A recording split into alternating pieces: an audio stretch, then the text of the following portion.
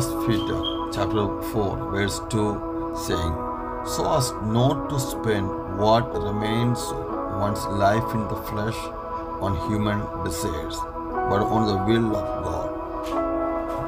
Remember, we did many evil things that our bodies wanted to do. We often became drunk. We went to wild parties where you drink too much alcohol. We also worshipped useless idols. But now we no longer live in the same wicked way.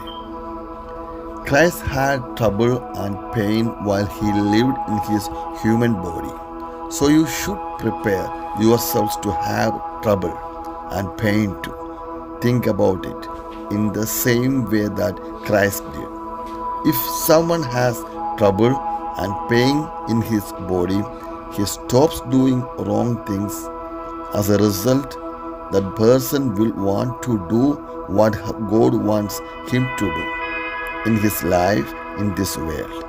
He will not want to do the bad things that people think are good. 1 പത്രോസ് 4:2 അവൻ ശരീരത്തിൽ ജീവിക്കുന്നിടത്തോളം കാലം മാനുഷിക വികാരങ്ങൾക്ക് അടിമപ്പെട്ടല്ല, ദൈവഹിതത്തിനൊത്താണ് ജീവിക്കുന്നത്.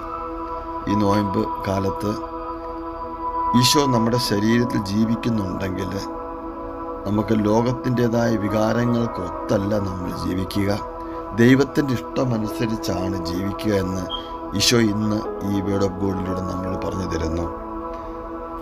അഴിഞ്ഞാട്ടത്തിലും ജഡമോഹത്തിലും മദ്യപാനത്തിലും മധുരോത്സവത്തിലും നിഷിദ്ധമായ വിഗ്രഹാരാധനയിലും മുഴുകി നമ്മൾ വളരെ കാലം ചെലവഴിച്ച ഒരു സമയമുണ്ടായിരുന്നു.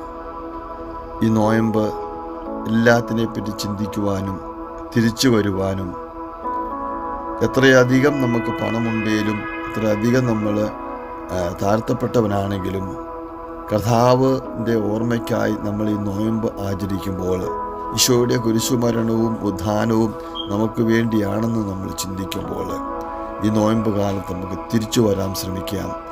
എല്ലാ ദൈവത്തിന് ഇഷ്ടമല്ലാത്ത ഹിതകരമല്ലാത്ത എല്ലാ ദുഷ്ടപ്രവൃത്തികളിൽ നിന്നും മാറി നിന്നുകൊണ്ട് ഈ നോയമ്പിൽ കർത്താവിനോട് ചേർന്ന് നിന്നുകൊണ്ട് നമുക്ക് ഈ നോയമ്പിനെ പരിപൂർണമാക്കാൻ ശ്രമിക്കാം. ആമേൻ.